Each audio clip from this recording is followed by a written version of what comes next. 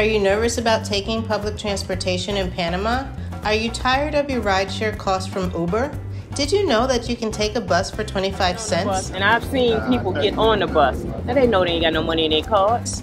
As someone with cerebral palsy, I was a bit nervous myself, but I took the leap. In this video, we'll take you along a tour I took that teaches participants the ins and outs of public transportation in Panama City, Panama, to take away any fears that you might have or just to show you the ropes. We will cover the different cards that are used, prices, transfers, how to load your Metro cards at Albrook, what apps you should download, show you what it's like to ride both the Metro train and the bus, and briefly discuss taking both if you have a mobility constraint.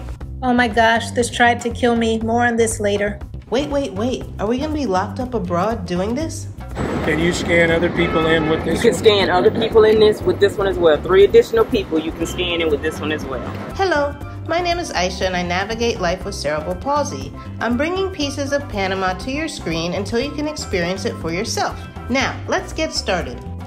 The tour started at 9 a.m. at the designated meeting point.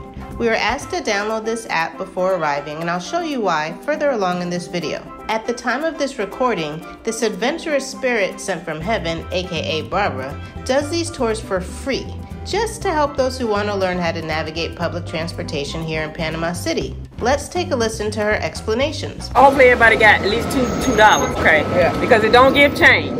Or if you have to use the restroom in Albrook train station, it's $0.25. This will get you through the restroom. This is the one that generally now comes out of the machine when you go to buy your card.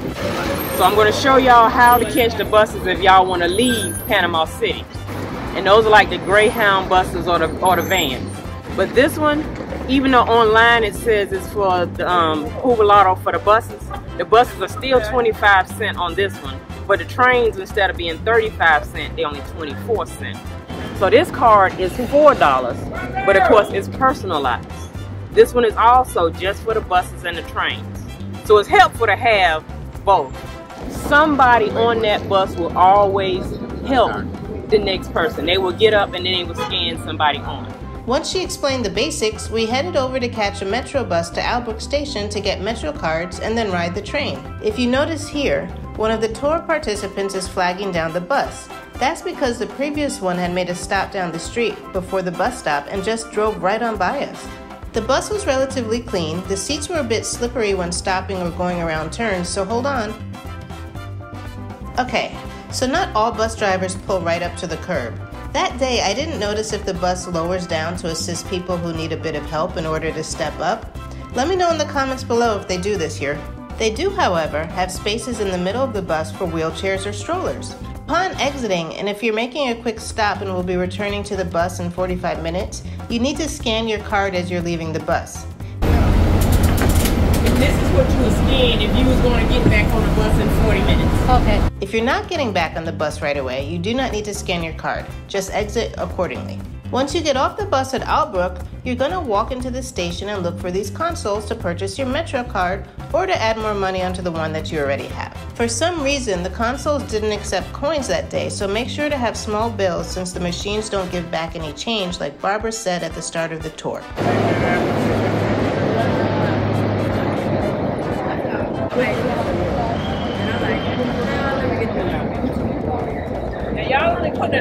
Remember that app I showed you in the beginning of this video? Well, you can check how much money you have on the card as well as link it to your bank account to add more money as needed. To link your bank account, just open the banking app, select Recharge, enter in your Metro card number found on the front of your card, and then add the amount that you want. Make sure not to enter someone else's Metro card number by mistake like I did. They got a free $5 recharge from me. Tee-hee! Okay, now that we have our Metro cards, let's explore the station and take the Metro.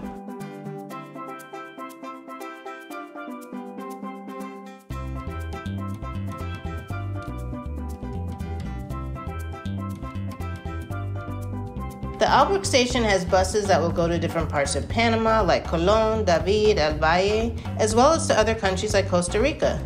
I took one to Colón in 2004.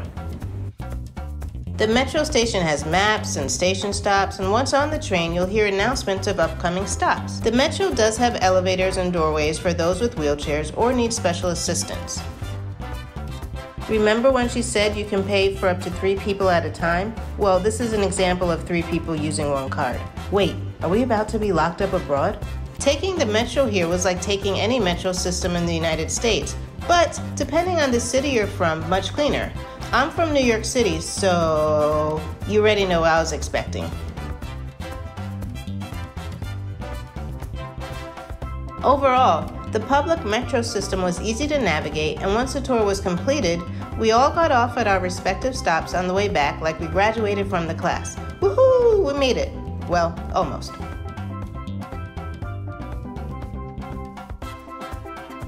Now, once you leave the metro station, please watch your step and look where you're going. My heel went into this evil hole in the sidewalk that I didn't notice. I'm glad I didn't fall. As we walked home from the metro station, we passed this manhole with the missing cover that was moonlighting as a trash can. Imagine this being at night and you weren't paying attention. Pardon the interruption. Unlock a world of exclusive content by becoming an Abroadability channel member. We are bringing you behind the scenes of life abroad with unscripted content that doesn't make it into the regular videos. Watch intimate glimpses into my daily life as an expat with cerebral palsy, including doctor's visits, ATM and bank runs, shopping, markets, holidays, and more. All recorded just for you. Welcome to the Abroadability membership family, and thanks to those who have already joined. See you soon behind the scenes of my life as an expat. I hope you found this video to be helpful and that some of your questions and concerns about public transportation in Panama City have been answered. If you enjoyed this type of content, consider subscribing, becoming a channel member, or watch this next. See you in the next one.